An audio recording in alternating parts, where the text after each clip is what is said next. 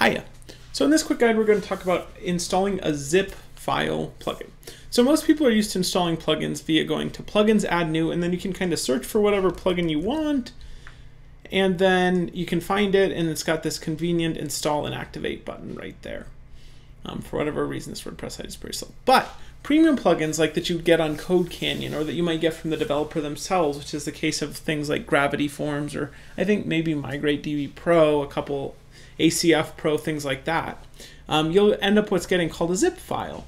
And so I'm going to pull one of these off WordPress.org, but you can obviously get the zip from anywhere. So now I've got in my downloads, I've got this zip file.